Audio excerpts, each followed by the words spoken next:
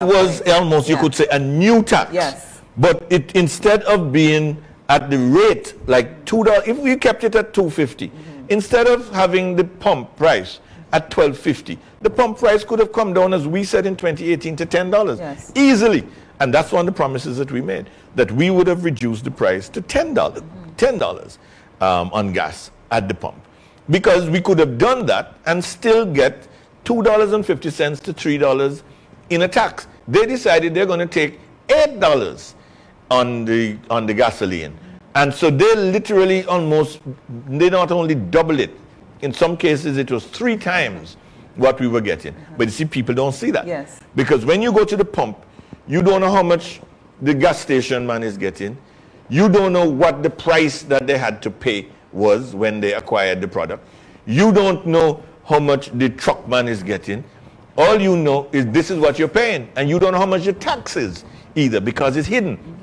And this is why it's so important for us to understand that. And that is why we say that this increase to $15.70, an increase of $3.20, is unconscionable. It's wicked.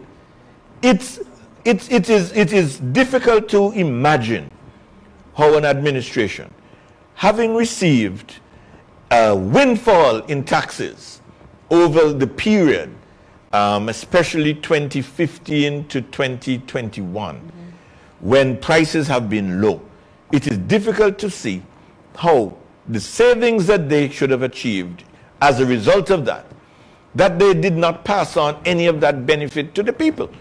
And so what you had is a situation now where during the period when the price was low, the government got a lot of tax, but they didn't pass on any benefit to the people. And within a week of the announcement that prices would be increased, well, that prices were going up on the world market as a result of the situation in Ukraine, within a week, bam, they put on $3.20. They didn't even say, let's put on $1.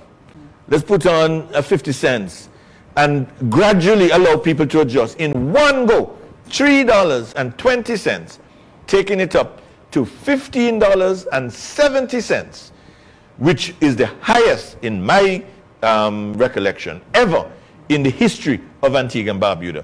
And